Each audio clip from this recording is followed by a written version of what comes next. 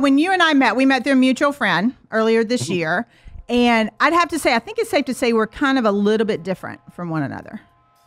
Yeah, a little bit. There's a lot of similarities. There are a lot of similarities. Yeah. There are a lot of similarities. Different paths. Very different paths. So that's what we wanted to dive into today, because like a lot of the people that I work with are kind of on that business path. They're on the, you grow up, you go to college, you get married, you have kids, you work for a company, or either you start your own business. But it's very almost like prescriptive.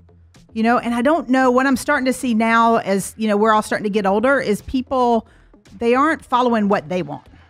They're kind of doing what everybody else told them they should do.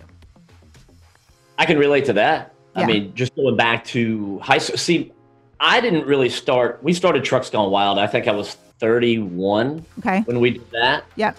And I was just kind of floundering before that. I was doing okay. I kind of came up in the nightclub business, DJing, music programming and all that. And the pay wasn't bad, but there wasn't anything that I was going to raise a family on and start buying houses with or anything like that. But I remember going back to high school. I didn't love it, but I started at UCF in Orlando because my guidance counselor was like, well, you're pretty good in math. You should be an engineer. Okay, well, I'm going to be an engineer. Here I am, 17 years old. I'm like, well, hell, I'll be an engineer. To this day, I don't even really know what an engineer does, but I know I took the first couple weeks of those classes, electrical, mechanical engineering, like the intro ones. And I was like, there's no way I'm doing this. This is not for me. But how many people do you think do that? Because I know, like, dealing with, my kid's age, your son's age, they're all thinking about what's next. And I feel like so many people say, you should do this. And they just go, okay, and don't even question it. I feel like more people do that than don't. And I think that's a problem. I don't know. It lends to a quality of life issue. And as you said, you can go to the college and then buy the house and start the family. And all of a sudden, I know a lot of people who have come up in a certain career. And in their 40s, they're like, I've never liked this. Yep. I don't like it now, but it's provided me a good, comfortable lifestyle. And sometimes they're at a position where they can't change it.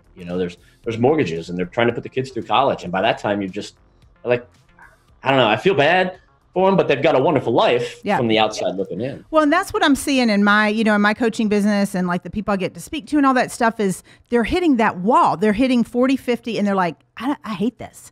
But it is, they've got it. They've got bills to pay. They've got that. I'm seeing a ton of people launch businesses now and starting to do different ventures once maybe they've got some savings in the bank. But, we put ourselves, or a lot of people put themselves through school. They're racking up debt. They're doing all this kind of stuff.